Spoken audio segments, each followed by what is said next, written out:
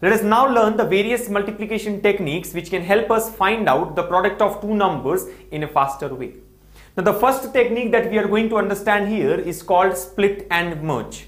That is nothing but break the number into two parts as per your convenience and then merge the individual calculations. If you remember, a similar concept was discussed even in case of additions. That is to split the number into two parts, add tens places, units places, hundreds places separately and then merge all the answers to get the final required answer.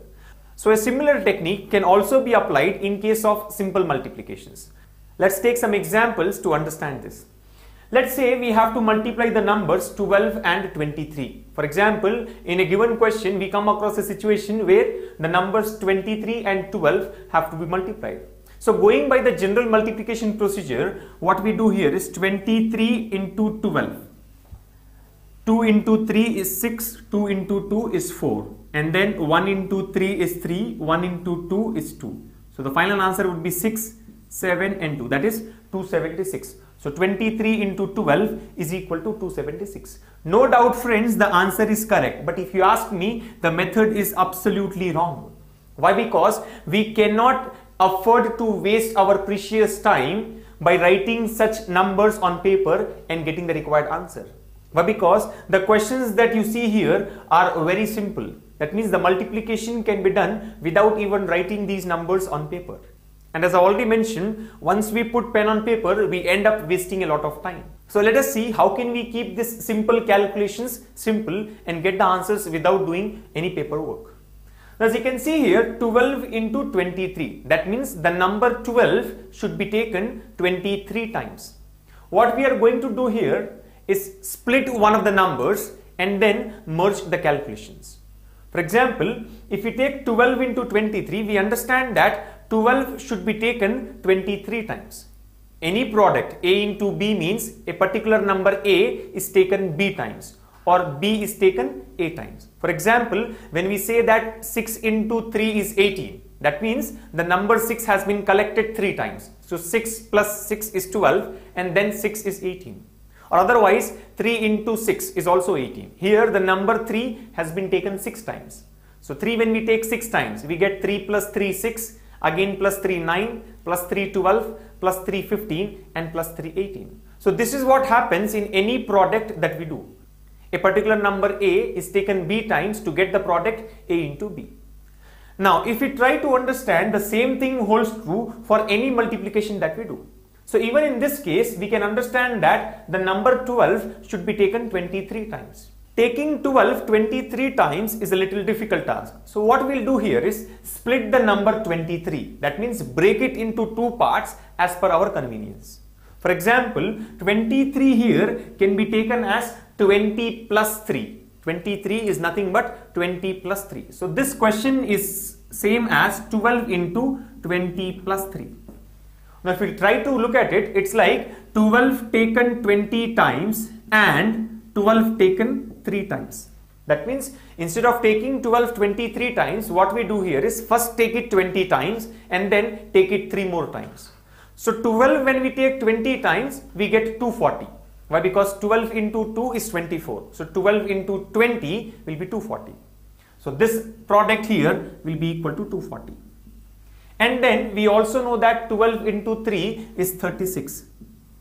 So 12 into 3 here is 36. And when we add both of them, that means when we merge these calculations, we get the required answer, that is 276. 240 plus 36 is 276. So if we try to compare with the regular procedure, we have got the same answer.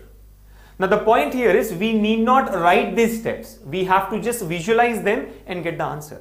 That is nothing but 23 we know is 20 plus 3. So 12 when taken 20 times, we get 240, and 12 when we take 3 times, we get 36. 240 plus 36 is 276.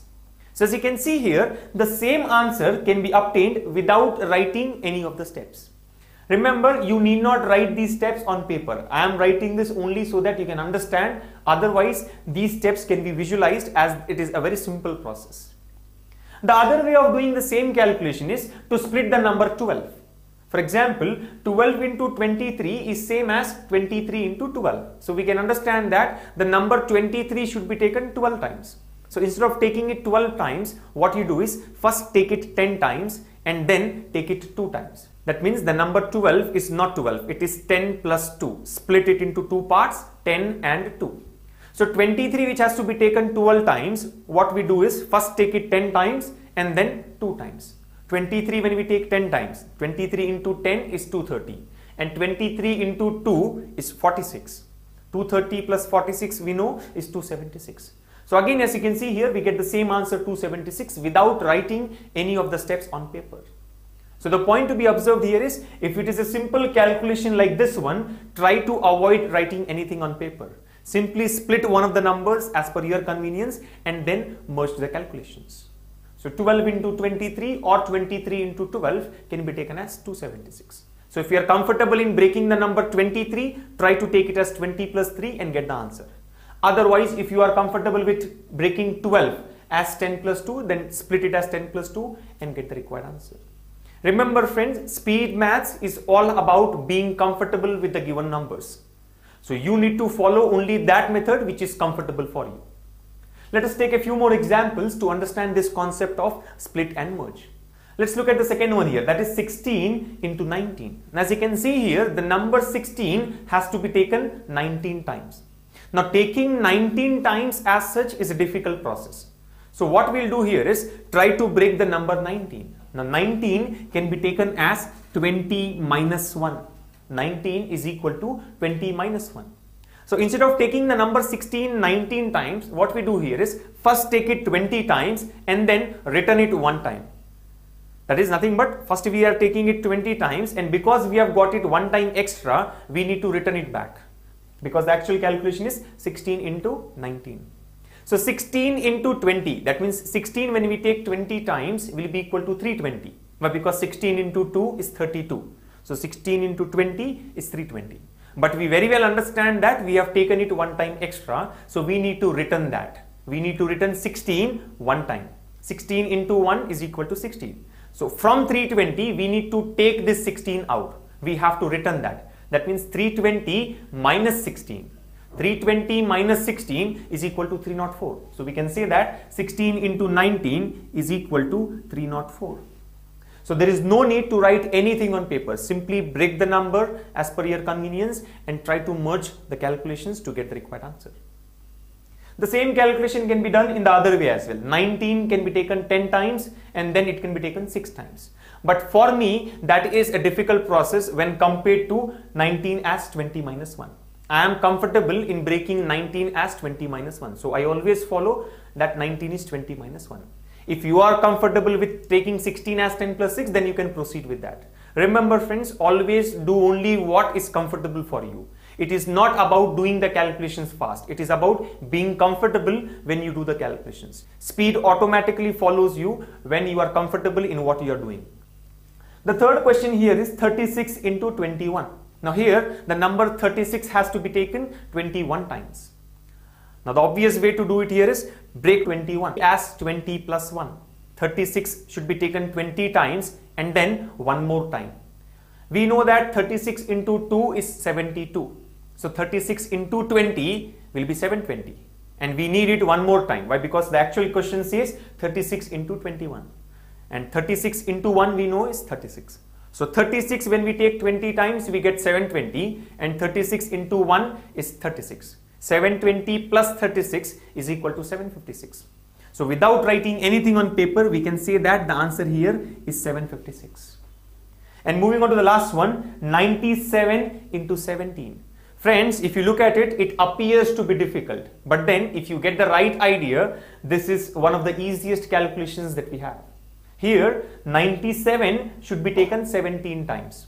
Or otherwise, we can say that the number 17 has to be taken 97 times. Now, a simple way of doing it would be taking 17 97 times. Now, 97 can be split as 100 minus 3. 97 is nothing but 100 minus 3. So, we know that 17 which has to be taken 97 times can be first taken 100 times and then returned 3 times. 17 into 100 is 1700. And 17 into 3 is 51. If you have no idea what 17 into 3 is, then again break 17 as 10 plus 7. So 17 into 3 will become 10 into 3 plus 7 into 3. 10 into 3 is 30, 7 into 3 is 21, and 30 plus 21 is 51.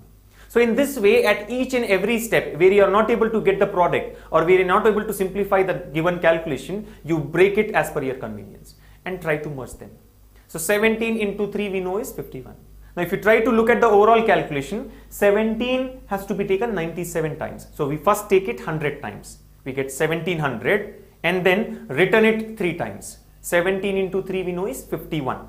So from 1700, 51 should be subtracted. Why? Because we are giving it back. We are losing something. So 1700 minus 51.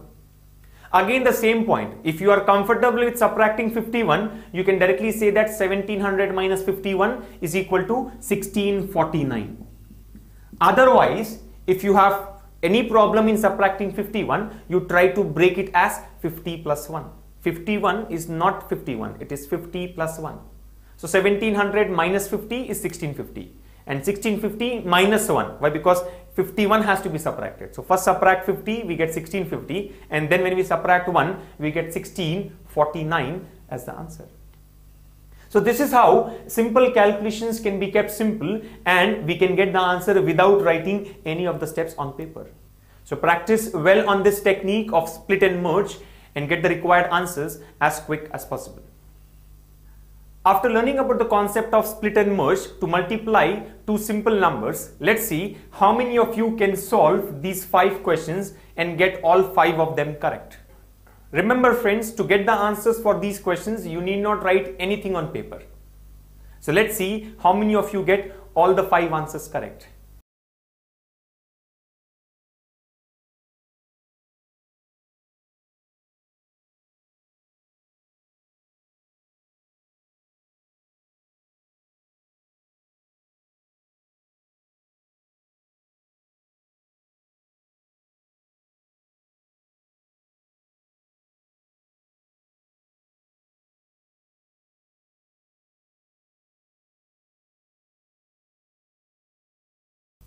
Alright friends, the time is up. Let's see how many of you have got all the 5 answers correct.